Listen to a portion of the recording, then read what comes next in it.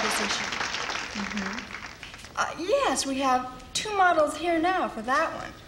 Pardon me, but you don't happen to have any extra eyeshadow, do you?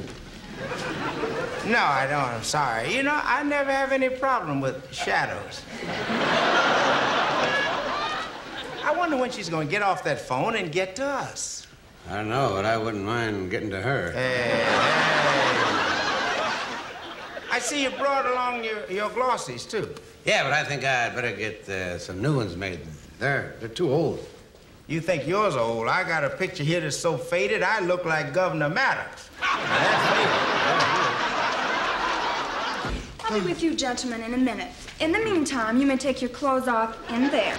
A nudie?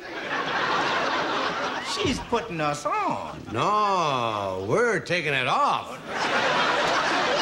Oh, naked for a national magazine? Well, now, I never expected this. Me either. I didn't even shave my legs this morning.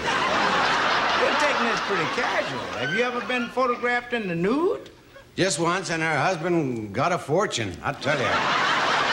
The only time I was ever photographed in the nude, I was a baby.